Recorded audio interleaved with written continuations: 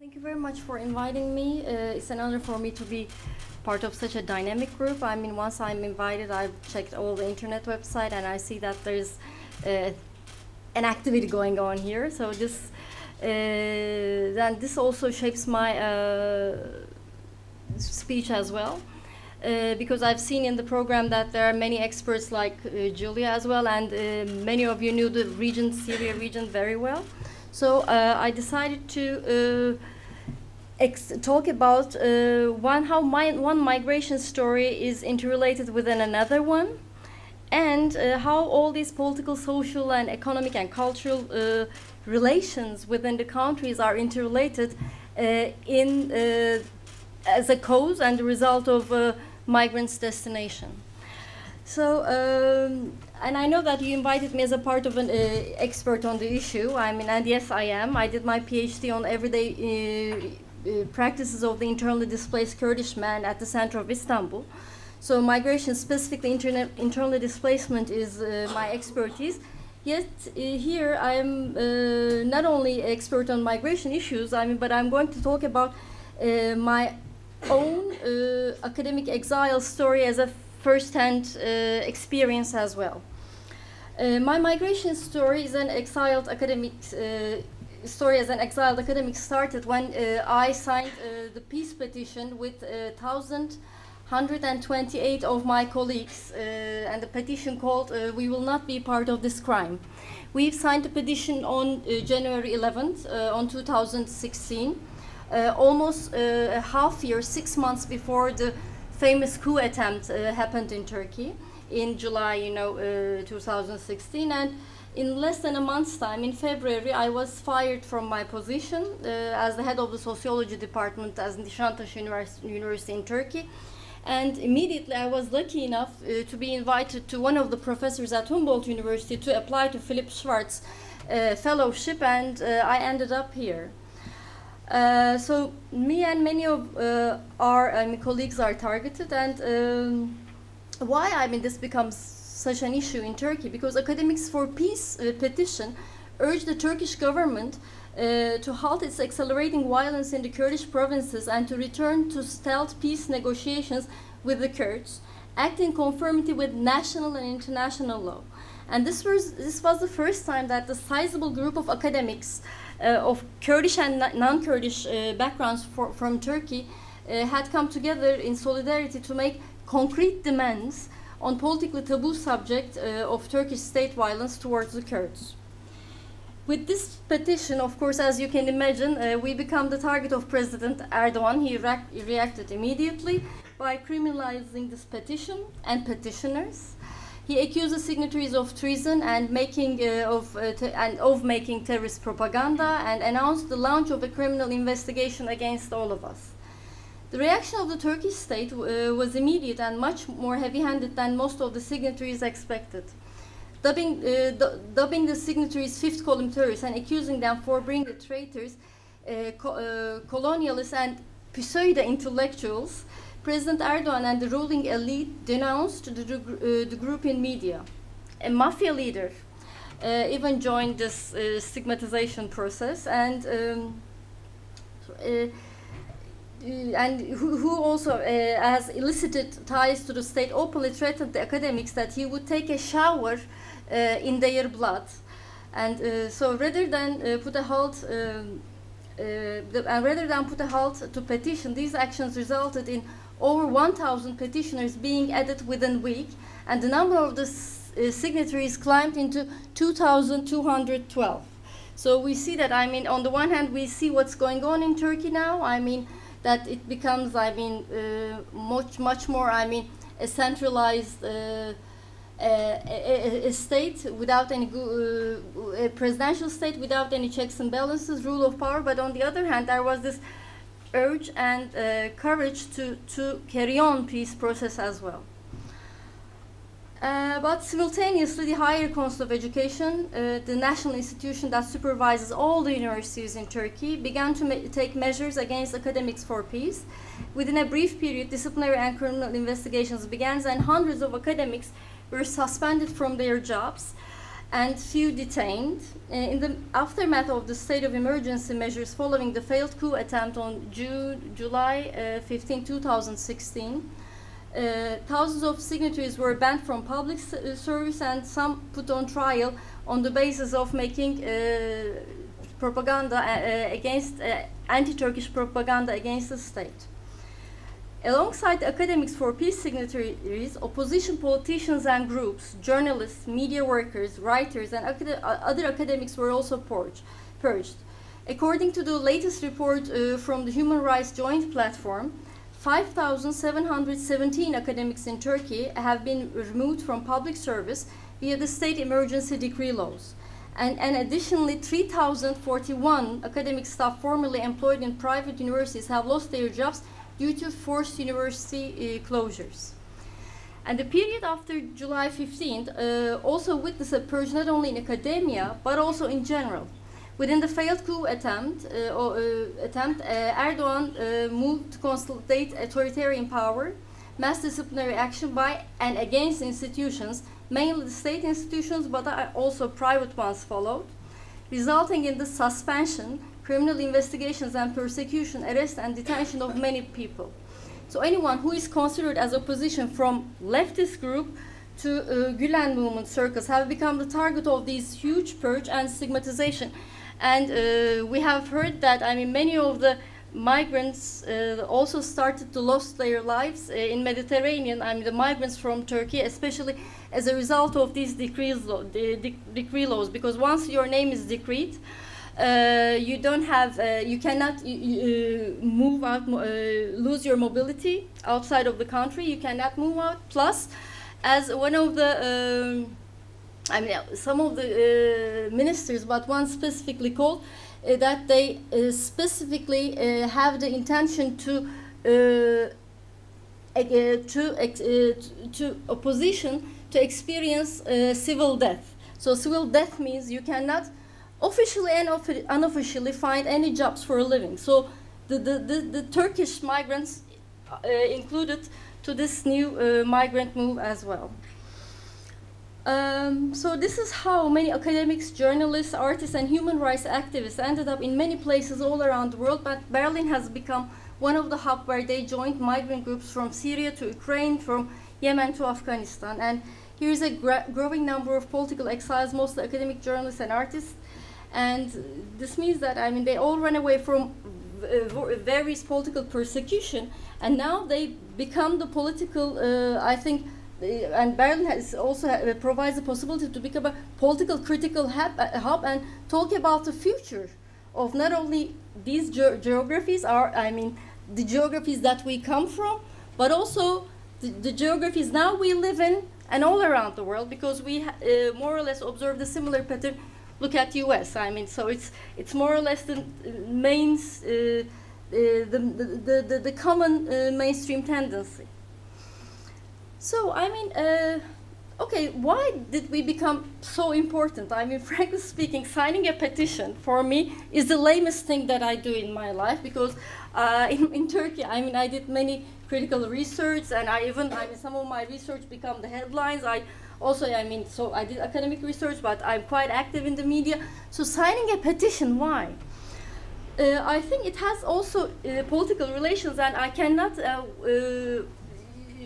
differentiate these interrelations with the Turkey's politics with Germany or the war going on in Syria. So that's how these all are interrelated. In June 7, 2015, a year before the coup attempt, elections threatened Erdogan's hold of power, because the pro-Kurdish leftist umbrella party, HDP, passed the 10% threshold, which you can see the 10% threshold is a huge threshold for a democratic country, and as a result of which the AKP lost its absolute majority in the parliament. Erdogan actively resisted from forming a coalition government, and he realized that this would weaken his power, and therefore in summer 2015 he started heavily military operations with heavy and illegal curfews in the provinces where mainly Kurdish people reside. And unfortunately, the PKK's response to this heavy military state operations accelerated state violence while closing the space for political actions. In the meantime, Europe preferred to turn blind eye on the human rights violations both in the west and eastern part of Turkey, as so-called refugee issue, crisis problem, which I'm also critical to the terminology, so that's why I'm using it in quotation, or the issue of protecting the borders of Europe.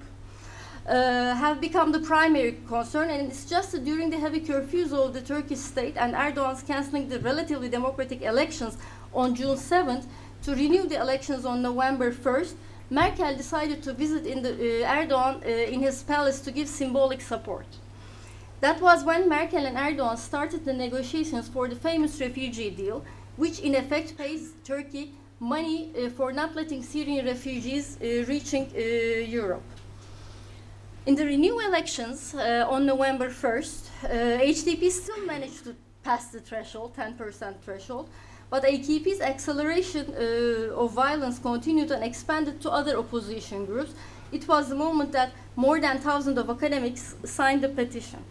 And in April 2016, the refugee deal was signed between Turkey and Europe, as you all know, and all the activities of the NGOs also changed, I mean, in this region, which also you underlined it while giving the numbers, Julia. Thank you. So, I mean, now we are newcomers, new wave of diaspora in Europe, and in the opening speech, Mark mentioned about the Turkish, I mean, diaspora's existence here. Yes, Turkish diaspora came here as Gastarbeiters in order to support the German economy during 1960s. Then, you know, we are famous of, Turkey is famous of having coups. So, I mean, we used to be a country of plurality in coups. So, we have many coups. So, in 1960s and in 1980s, with the effect of these coups, I mean, both leftist and rightist oppositions groups also ended in Turkey. And also this gives another dynamic within the society, within the political activities of this society as well. And now here we are, the new wave of diaspora around 2016, and especially after the 2016 coup attempt. And I can just say that, I mean, the character of this new coup, new diaspora is also quite heterogeneous. On the one hand, you listen to my stories, which looks more, I mean, left libertarian democratic, you know, perspective, but there are also other groups from conservatives, as I say, one can be the Gülen movement, or can anybody who are affiliated to any group. So it's, once you become stigmatized, which means that you are under the threat of having the civil death. And also in 2014, after the Gezi attempt, Erdogan brought a new, made an amendment in the security and communication law, which enables people to spy on each other. It's the basic way of telling it. So my Syrian friends also think that it resembles like the Muhabarat. So it's like everybody, so which means that it's not only it used to be when you have the coups, it used to be, okay, you and the state, you're in conflict with the state.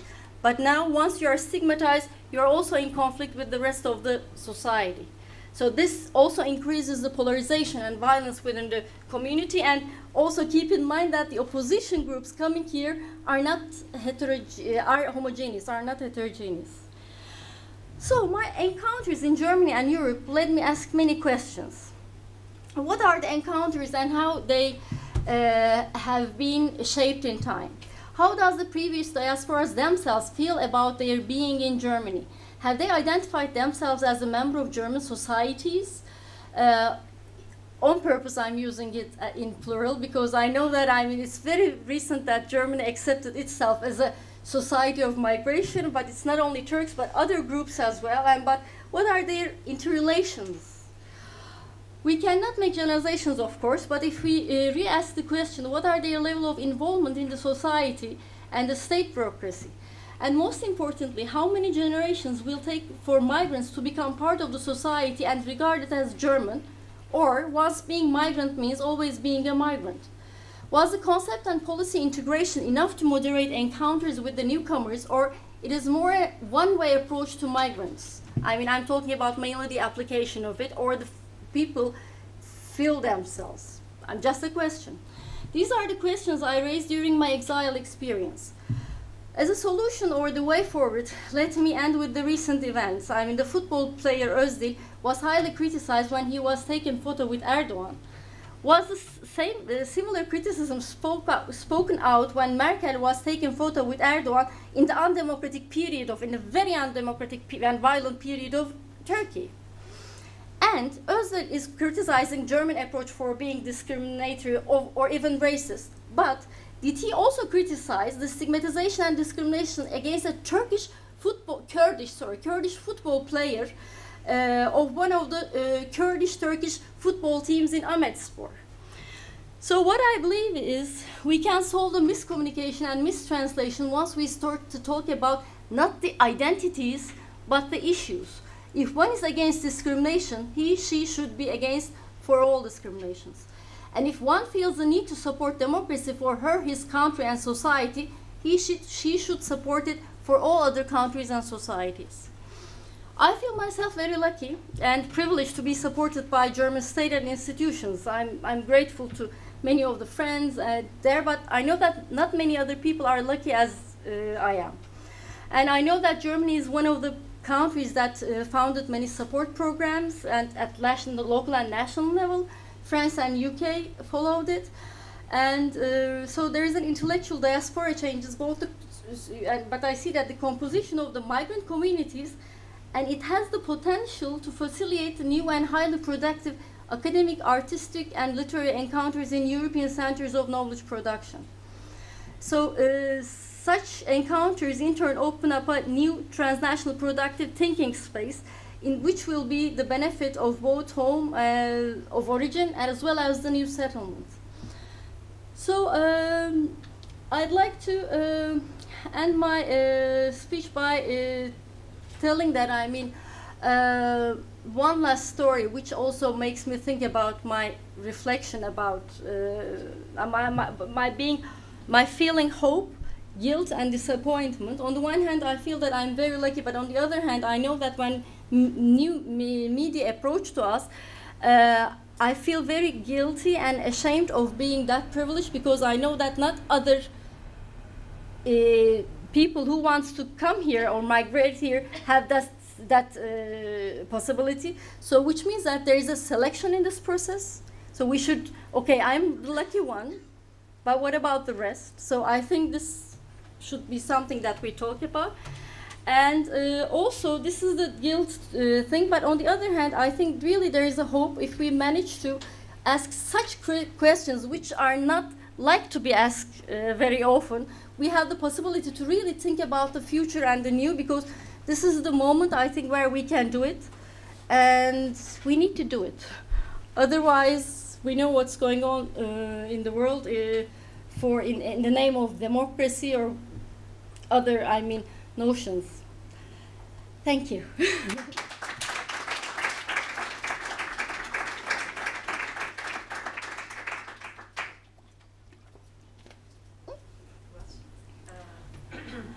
Yes, I have a few questions, but they're very brief. One would be, do you think the wave of exiled academics that have come here now are going to stay in Germany? Do they come with this idea of staying long term? Or is it again just like, we'll stay for a couple of years and then hopefully the political situation has calmed down and we can go back? Second question, you talked about the diversity of the Turkish community here now with all sorts of different political views. How do you experience it? Like, how does the Turkish diaspora organize itself in Germany? And very last but not least, there was a news report that the new the Turkish young that have been born in Germany associate 60% with Turkey and only 30% with Germany. How do you view that, and why do you think that is, even though they've actually been born and raised in Germany? Can I just want you something. I'm sure I'm going to forget your question, so let me start from the last one, but I think they are all valuable. Thank you.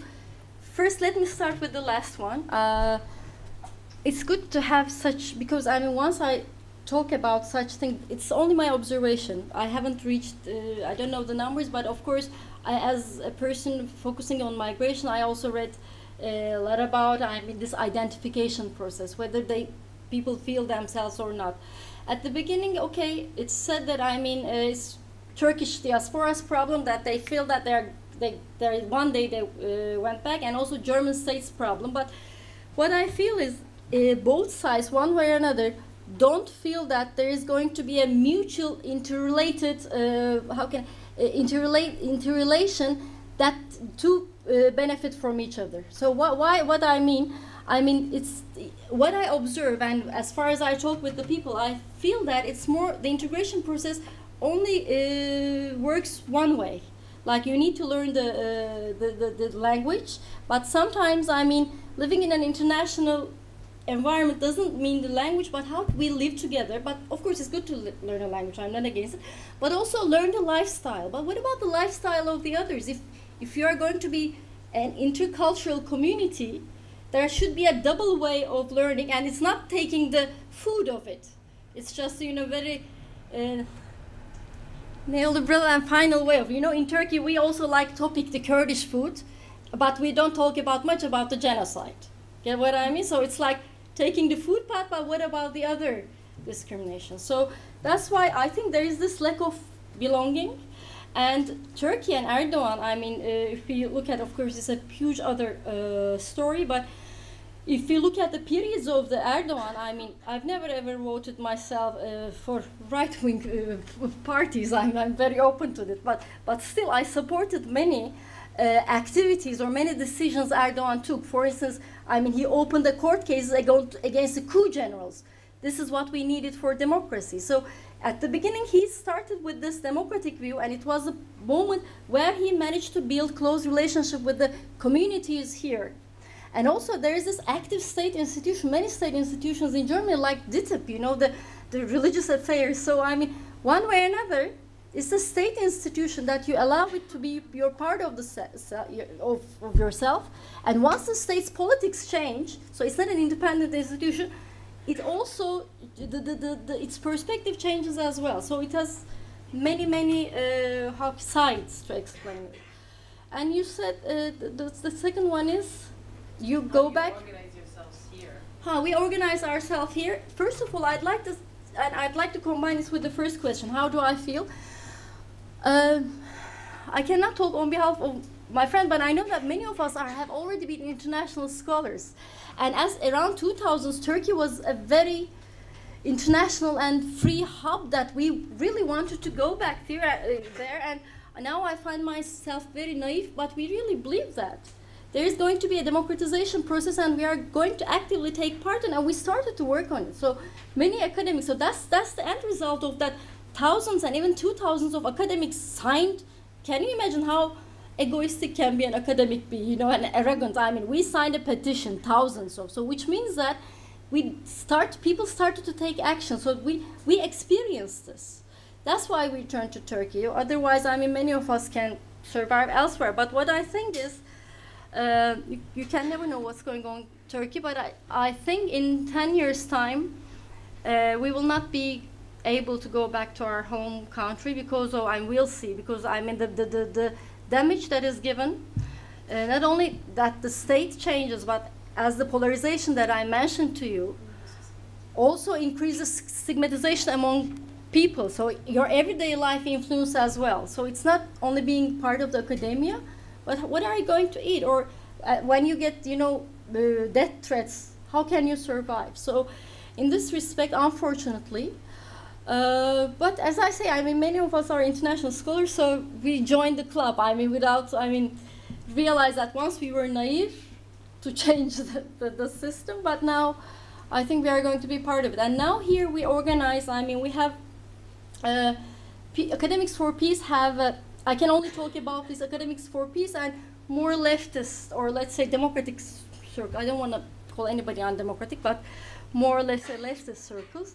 Academics for Peace found an association now, and we try to work on develop projects on peace, and also carry on the solidarity with our friends, because we also think that, I mean, in Turkey there are many academics who cannot go out. So think about, I mean, there is a huge capacity who can do research there, and they're in the site. So we try to, you know, provide this connection to carry on this transnational knowledge transference. And secondly, there is Off University. Off University is a online university attempt, let's say. I mean, we now have some teachers in Turkey, but they are giving lectures in Potsdam University, and the students get credit.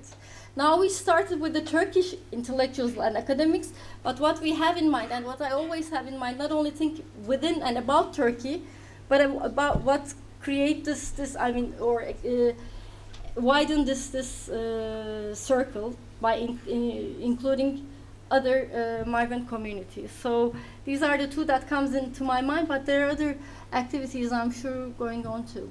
But these are the two concrete ones that I'm also actively taking part. Yes, please. Sorry. I'm actually interested about what the actual petition's goal was. What was the inside of that petition? Since according to what I know, Erdogan was the first president that acknowledged the issue of the Kurds. It was the other parties that were denying this issue. So he was the first president to embrace this issue. He was the first president to exactly visit Diyarbakir. So was there so urgent a need to sign this petition, and what was you understand the question? Very well. He's not the first one, the second one. There was Turgut Özal. I mean, but of course, and there's a suspicion still goes on that the death of one of the former presidents, Turgut Özal, was not natural death, but murder, because I mean he also had in mind to do something peaceful with Kurds. So Kurdish issue is a very hot and dangerous issue for Turkish politics, that's for sure. And you're right, it's Erdogan who managed to, who started this issue and negotiations. But also, I mean, as I said before, I mean, there are periods in the Turkish, I mean, in Erdogan's, you know, political turns. So, I mean, we started the Turkish, Erdogan period full of life, hope, and democracy, and we ended with full of death, oppression, and you can count on. So that's why, I mean, once he realized that he has the chance, but I don't know, of course, the real intention. Some say, the Kemalist says that from the very beginning he knows he wanted. That's why you never know, because you should act according to the changing politics, you know, and what you observe. But at the beginning, it was very beneficial for him to create the peace process. First, I mean, you're not going to have war, and secondly, you're going to win the votes there. But unfortunately, I mean, the opposition leader, HDP's leader, Selahattin Demirtas, openly declared that he would fight against changing the system from parliamentarian to presidential, openly to Erdogan's, you know, face, and it becomes a part of the campaign. And secondly, the war going on Syria, we shouldn't underestimate it, because we know that, I mean, the YPG groups, I mean, who are fighting against ISIS, basically, are also part of, I mean, I cannot say that they are directly related with the Kurdish PKK, but more or less they have, you know, many relations. We know that because many of the, you know, people, I mean, dying their bodies were taken, brought back to be buried in their homeland, which means that there is this Turkish connection. And Turkey's tone was, and also why, you know, why Can Dündar, the journalist, was here, because he reported on Turkish trucks supported ISIS as well. So that's why all these political relations, you know, the dynamic, decided Erdogan to turn its face from life to death. That's what I say, because in a day's time, I mean, the deaths were stopped, But we also observed, I mean, 80 people, how 80 people were burnt alive in one of the basement in Cizre as well. And this is how the 2015 and 16 goes, and this was the moment that we, who studied, I mean, democratization on Turkey, Kurdish issue, decided to sign this petition and call the state to stop violence and obey the international and national law. There's no word for PKK because we don't even agree on the same thing we don't think the same thing on PKK as well. Get what I mean? I got two short questions. I hope I can give the short answers, but these are very complicated. One is when it comes to citizenship, or especially the German-Turkish double citizenship, there was always this argument about the conflict import. Conflict in? Import, the Turkish, like the Kurdish-Turkish conflict imported from Turkey to Germany. And I want to ask you, do you have any impressions about the Turkish-Kurdish conflict in Germany? And the second question I got is, during the election, the recent election, a lot of Kurds voted for the AKP because of several reasons, I got told, and I just wanted to ask you. Because of what reasons? Because of several reasons. Several, sorry, yes. And I just wanted to ask you, what do you think are the reasons for this? It's also another complicated and big question. First of all, regarding Germany, and you asked the voting thing in Germany or in Turkey? In Turkey, okay. So let's start then the voting thing in Turkey. I mean, first things first, I think people in eastern part, I mean, in the Kurdish provinces, really fed up by the war, and also and that's why, I mean, but they still are after peace, and I think that they really mainly and support, when you look at the numbers, HDP. But also we should keep in mind that, I mean, there was a huge pressure. I think the elections were won by the AKP before the elections, because they changed the place of the election spots, and they make the mobility of the people to go to election places very insecure. And also even in Suruç, where, you know, in 2015 or 16, where, you know, there was a group of young people, socialist people, who were taking, you know, toys to the kids in Rojava, and there was an explosion and many of them died, you know. In this place, there a brother of an AKP MP and their relatives first shot one of the, you know, craftsmen, because as they declared that we are for HDP, and this group carry on and shot one in their store, and then carried on, I mean, going to the hospital, and killed three of the other relatives brutally, and police did nothing. So that's why people don't feel secure there as well, and you feel that there is no one. And now it was the family who forced to leave from Suruç, the family who lost their members, but it was not the state, you know. I mean, the gunman is still free. So in this atmosphere, I don't think that it was the change of the numbers, but it was the oppression and the pressure that really changed the figures. But still, HDP managed to pass the threshold, and it was mainly the Kurdish votes. And regarding here, what I observe, of course, many of you know much better than I do, because I'm a newcomer, and I have very general observations. But what I feel is, Europe's changing politics also influenced Kurdish and Turkish communities' relations as well. One thing, I was invited to European Parliament to give a speech on academic and exiles.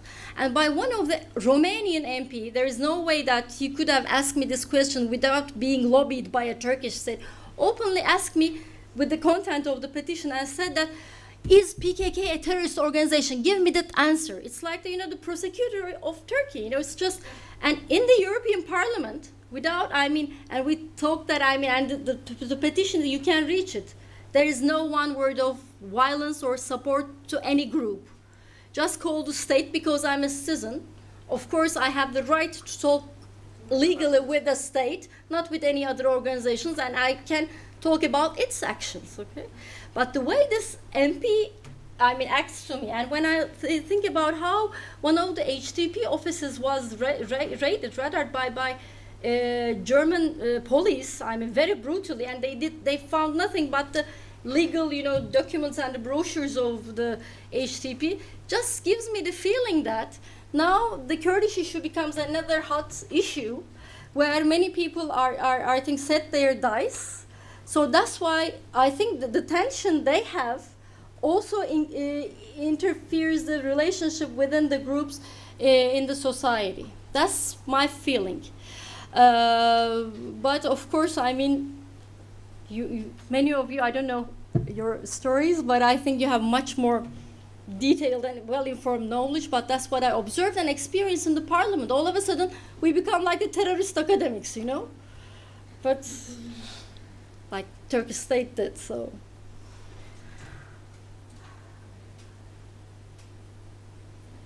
Okay, thank you for the questions.